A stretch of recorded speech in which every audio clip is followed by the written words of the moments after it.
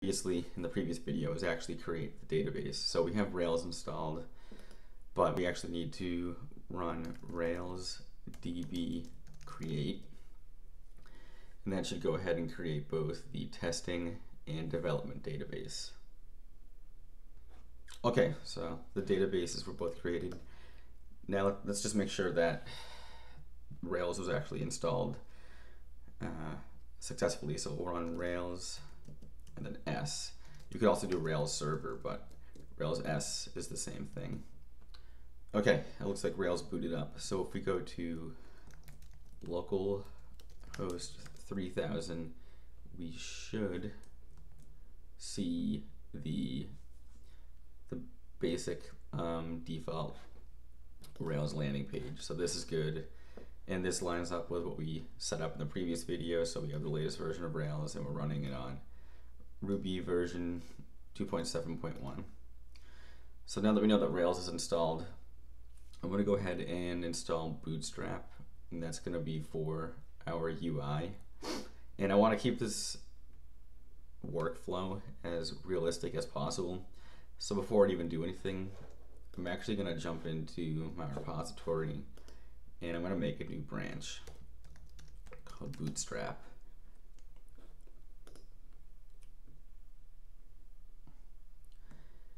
Now that branch is created, I'm going to go into my terminal, and I'm going to close out the server real quick, and I'm going to run git fetch, and that's going to pull in the latest branch that I just created, or it'll make it so that my local repository is aware of that remote branch.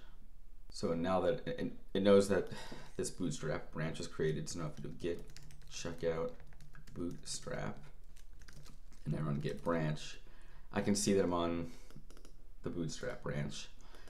So now I can actually start working on installing and configuring Bootstrap.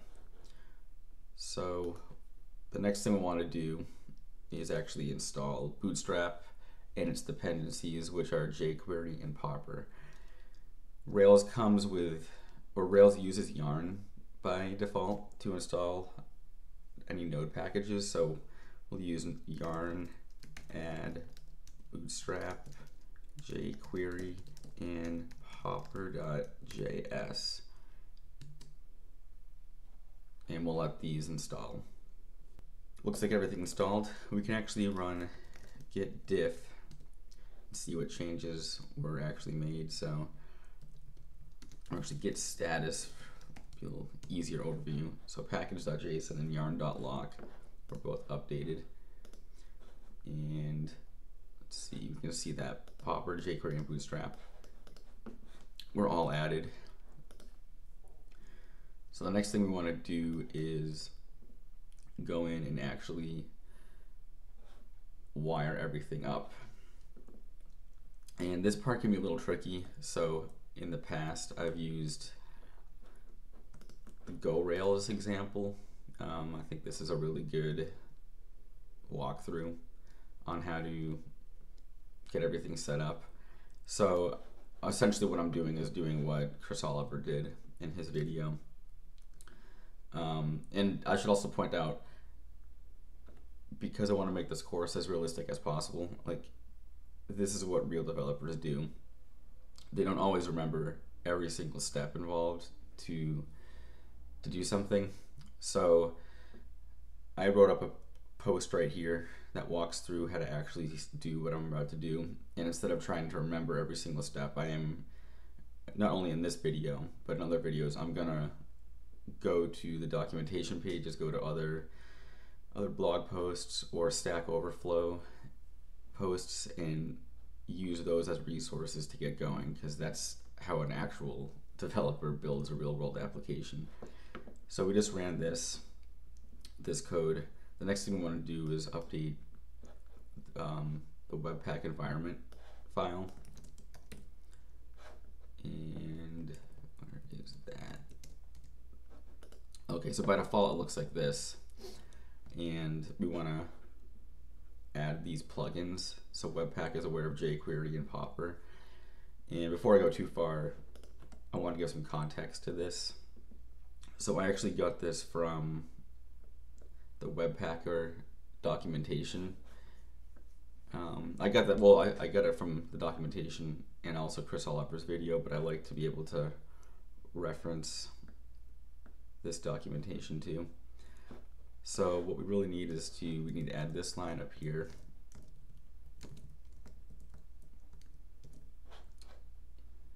Don't need to worry about this. And then we can add these additional plugins down here. We don't need to be worried about view or action cable. So this should be good. Let me just make sure it lines up with that. Next thing we want to do is, and this is always kind of strange, but we want to add a SAS file, but we want to add it under app JavaScripts and have it under there. So we're not actually going to use the asset pipeline for this. We're going to install our styles under the JavaScript library or under the JavaScript directory, and that's because Webpacker will be able to pull the JavaScript or the styles from in here and actually like minify it and do all these other things to it that are important. But it's kind of a weird thing to do if you're not used to it. So I'm going to make a new folder called Style Sheets, and then within there, or actually, I'm going to rename that. I spelled that wrong. Style Sheets. Okay, and then under there, application.scss, and then in here, I should be able to load in Bootstrap. Now this is just the styles, and we can do this because, or the reason we're doing it as a SAS file is because we can override the Bootstrap default variables doing it this way, which is always helpful. So Bootstrap comes with default variables like color, and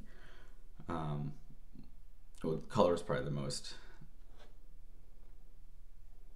important one that you'd want to change. So by doing it this way, you can easily change those color variables. Then the next thing we want to do is go into our application.js file, and this gets loaded. So in here, there's this JavaScript pack tag, and it's going to load in application, which in this case is application.js. So all of this JavaScript gets loaded through that. So we want to require Bootstrap, and then, oh yeah, that's another thing too. See, this is why I'm just referencing something I did earlier. We also want to import the style sheet tag that we just made. So import, and if I do, yeah, I can do it this way. Style sheets.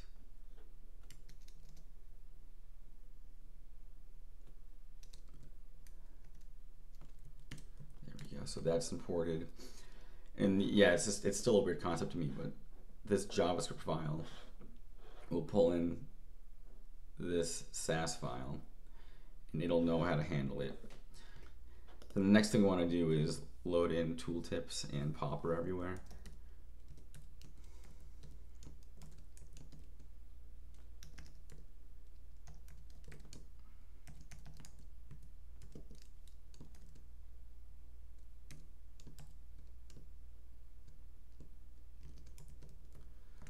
And to do that, we are turbo links load.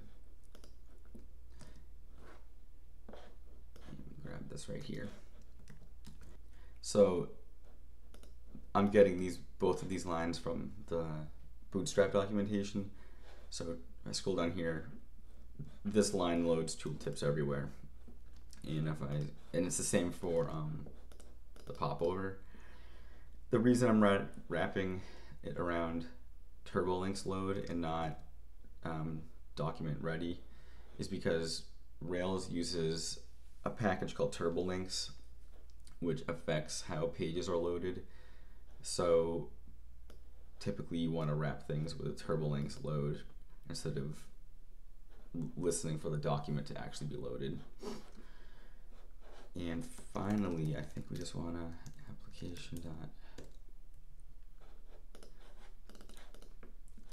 The last thing we want to do is just add a style sheet pack tag, and that will take care of this file right here. And I think that's it for getting this set up. The only other thing we want to do is add this viewport, and that's for Bootstrap. That's just so it's mobile friendly. Now we have everything installed, but we don't actually have any pages yet. Oh, and actually, you know what I really should do is I should make a commit here. So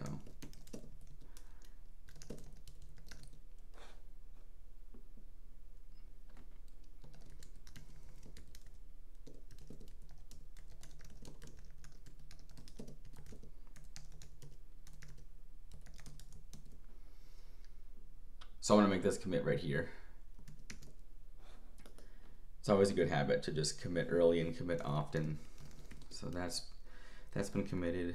So the next thing I want to do is actually make a page or a home page, because right now there's no pages in our app, and we can do that by making a controller. So if you do Rails generate, G stands for generate, controller, static pages, home, no assets.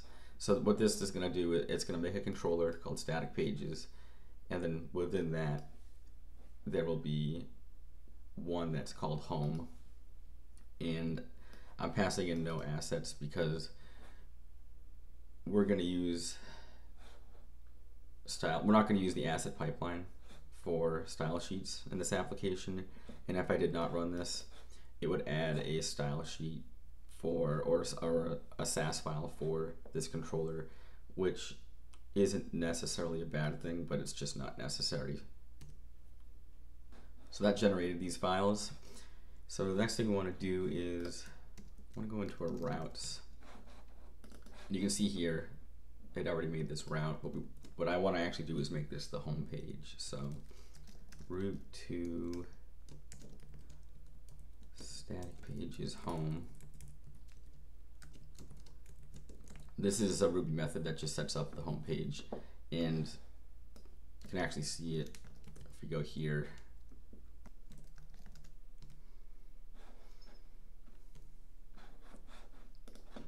See right down here, using root to, there you go. Oh, and actually look at that shortcut. Maybe I'll even do that. Yeah, that's cool. See, learn something new every day. Always important to check out the docs, so I've always been doing it this way. Looks like I can take out the word to. Next, let's go into the, next we want to add some content to the actual home page. So this got loaded in from the generator, and actually, you know what, let's run Rails server to make sure everything's wired up in terms of the root path. Okay, so this works. This is the new home page, and you can tell that Bootstrap is actually applying these styles here. But to really make sure, let's go in and add code that has to do with tooltips, modals, and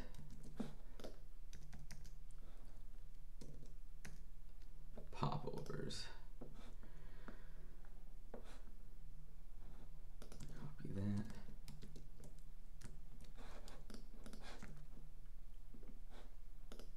Okay, this is good. So everything's loading. Tooltips are loading, modals loading, and popovers are loading. So this is awesome. So now let's just commit this.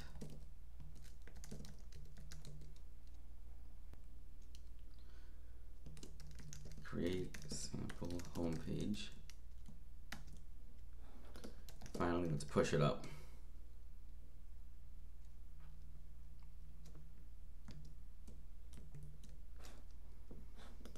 And if I go back to my repository, it actually says Bootstrap, which is the branch we made, has recent changes, so we can actually go ahead and compare and pull and make a pull request.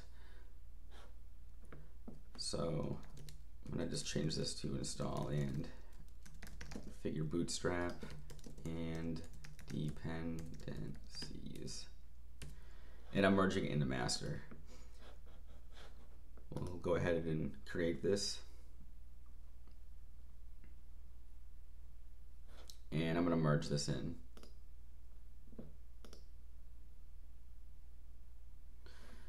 And I'm going to go ahead and delete this branch. And now if I go back to my repository, it's on master, and Bootstrap is no longer there. But we can see that there's more commits here. So this looks like a good place to leave off.